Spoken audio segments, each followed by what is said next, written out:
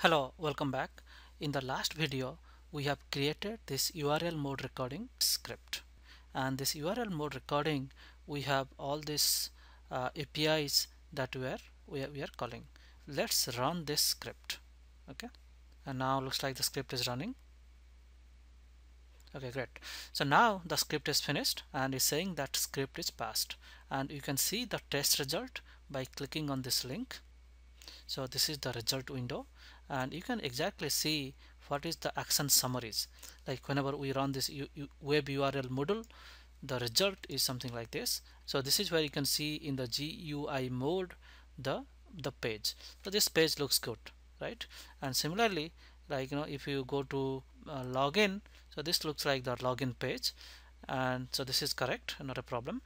And then when you submit data, you know you go to you logged in, and as you see that you are logged in as teacher1, and then you browse to the test course, and here you are trying to log out. But look at this log out. Whenever you log out, you do not see this kind of thing that you are logged in as teacher1. Like say for example, this is the browser, and if I do log out, then I'm going to see something you are not logged in. However, whenever we run the script, we are not really seeing same behavior whatever we are seeing on the browser. On the browser, it logged out, it says that you are not logged in anymore. However, in the test run, we are seeing something, and he says, do you want to really log out? So that means this logout operation didn't succeed. The user is logged in. Alright, so what is going wrong? So let's try to analyze what is going wrong. To make my things a little bit of easier, what I'm going to do, I'm going to remove this unnecessary calls. Like these are the CSS calls and all those things, right? So I don't really need this thing. Okay, so for a temporarily, let's remove all this web. Okay, so what I did, I just clean up those image file, CSS file and JavaScript files, and so that I can analyze the script a little bit better.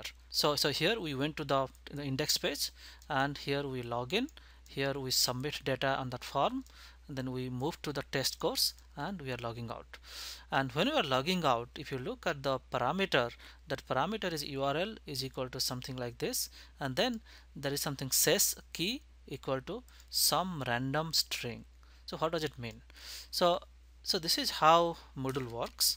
So this is your login. So this is your user ID, and this is the password, and let's say this is the server. So this is the server, and the moment you use a submit button, the user is going to validate it, and then the server is going to return a key, and that key is called session key. Okay, and in future the server is going to recognize this client by this session key, and this session key is randomly generated string, and that string does look like something similar to whatever we are seeing here. Alright, so if that is the case, let's say I log in first time while recording. So while recording, when I log in, I got a session key, and let's say that session key is 123. When I replay the script, I'm going to log in again. So therefore I'm going to get a session key that is something not 123. Let's say that is 341. So that means whenever during the replaying, I'm creating a new session, and whatever session ID, that session ID I must pass in logout. Otherwise it's not going to log you out.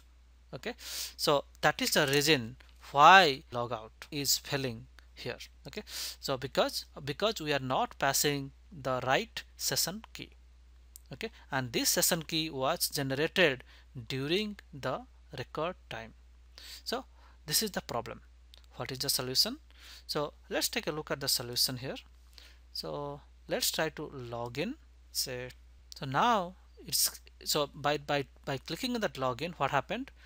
The client sent the browser the user ID and password, and the browser validated that this is the right user ID and password, and therefore it says that okay, you are allowed, and I am going to give you a session key, and that session key is returned to the client. How do you see that session key? You just click on get the page source and search for something called session.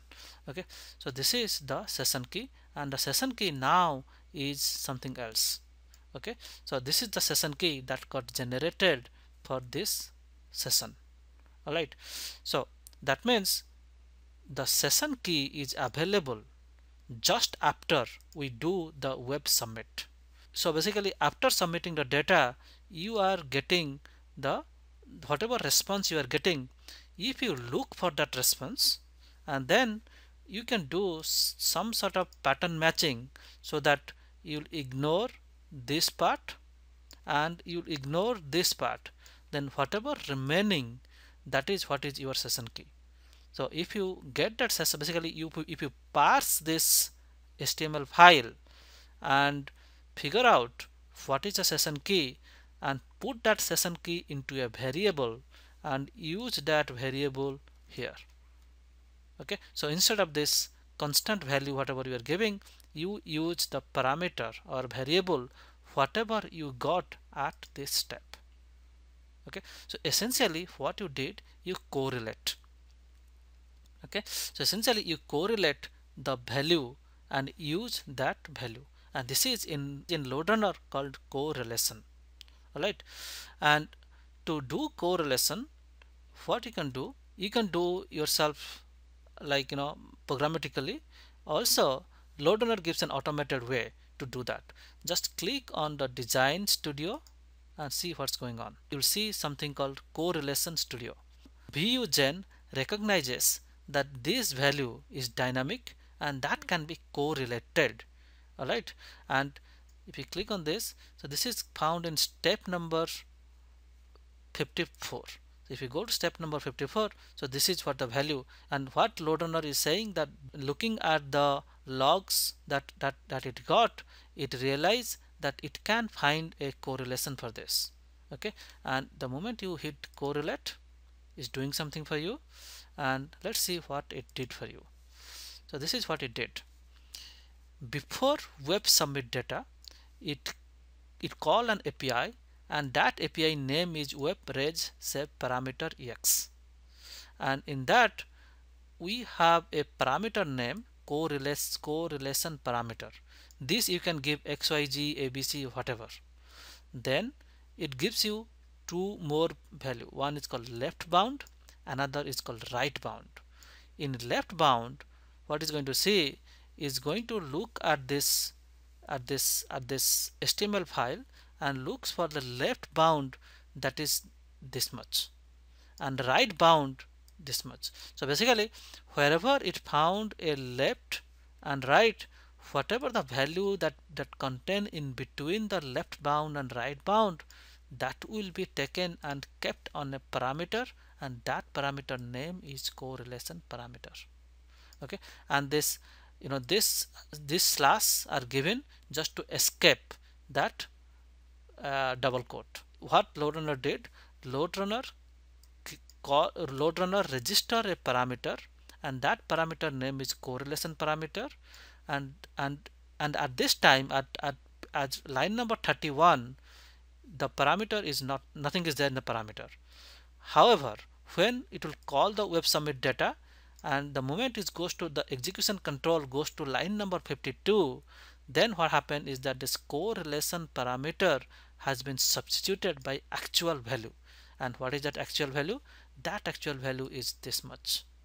Okay, and then what's going to happen, this correlation parameter is going to be used, like remember that see, like that the dynamic value is no more. Instead of that, we are putting a parameter here, and this parameter has already, like whatever value that we got from the server after we submit the data, that value will be here. So let's run the script and see what's going on.